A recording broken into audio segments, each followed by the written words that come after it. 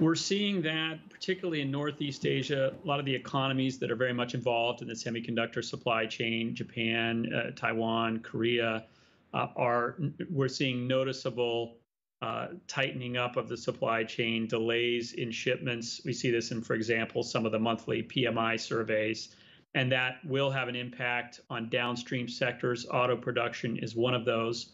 Our analysts believe we're probably in the worst period of that right now. That is, we're seeing the biggest disruption downstream industries like auto right now, and that will gradually ease over the back half of the year. But it's something that bears watching, particularly if you see other disruptions to the semiconductor supply chain itself. There was a lot of concern in Taiwan that droughts or the resurgence of a new COVID outbreak there could result in a significant shortfall in production. So far, we haven't seen that. There have been a couple of isolated disruptions, but so far, not enough to cause a major disruption to the semi-supply chain. But something that remains, very close to the balance there, and needs to be watched closely over the next several weeks and months.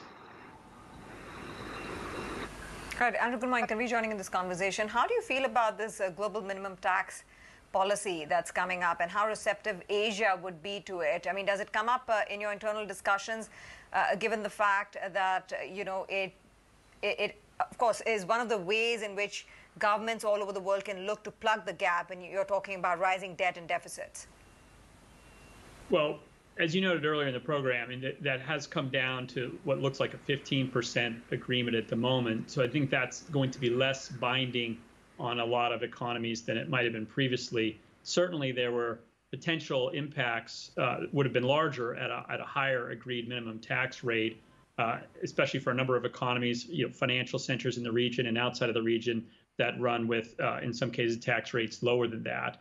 With a 15% tax rate, the direct impacts won't be quite as large.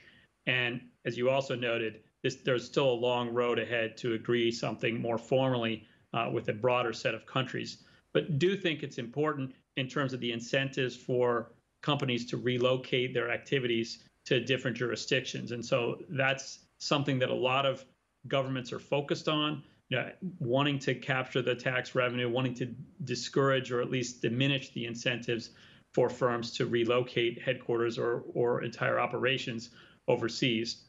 And that, to some extent, underpins this effort. But there's still a significant road ahead, and at this point, we don't see significant near-term impacts until we get more clarity on what's going to happen.